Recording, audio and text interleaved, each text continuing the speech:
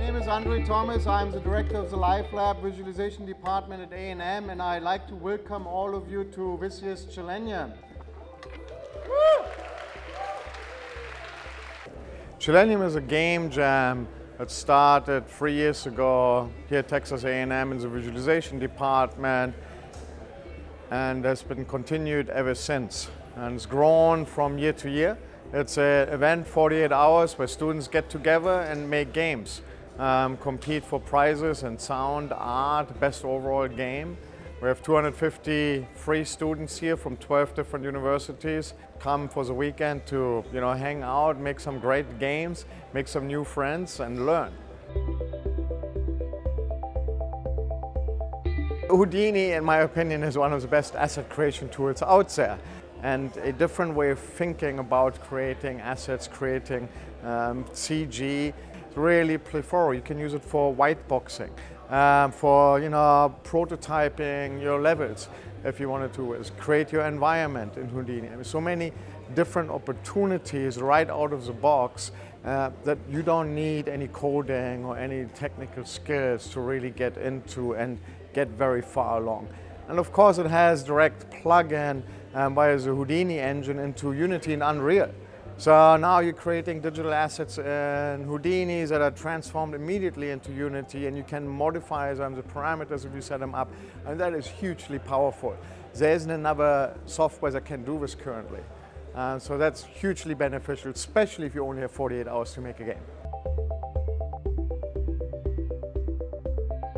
So I'm Josh Aoki. I'm an artist in the Live Lab at Texas A&M. I'm a graduate student, also doing some research there in terrain tools. The big thing with a game jam is it's short term, and so we're using Houdini to help leverage and create a lot of assets to go around in the city outside so that we can fill out our game world and not just have, oh, it's a blank canvas or boxed in the room.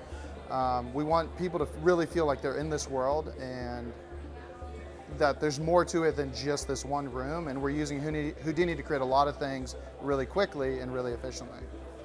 So the game we're working on is you play as a janitor. It's his first day on the job, and he accidentally bumps his boss's desk. And he knows his boss is a neat freak, he's a clean freak. Everything has to be just the right way. It has to be organized, kept just the way he likes it. So during the course of the game, you keep bumping into the desk every night as you're cleaning, as you're taking out the trash. You've got to work, memorize the layout of the desk and put things back just the way the boss likes it. My name is Emma. I'm a graduate student in the master's program for visualization at Texas A&M, and I work as a 3D artist at Chillennium in downtown Bryan.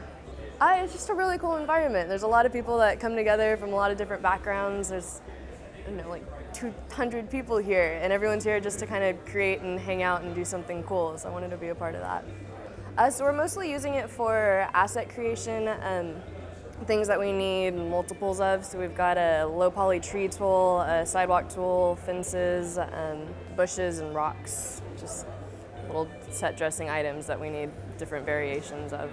It's about a crazy cat lady. It's an old woman that's trying to herd her 20 or so cats up the neighborhood to her new house during Halloween. So just a bunch of cats running around, getting thrown and running away from dogs.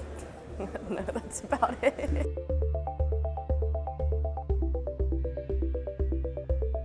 So Chillennium 2016 is the largest student game jam in North America, and with your help we hope to be bigger and better next year.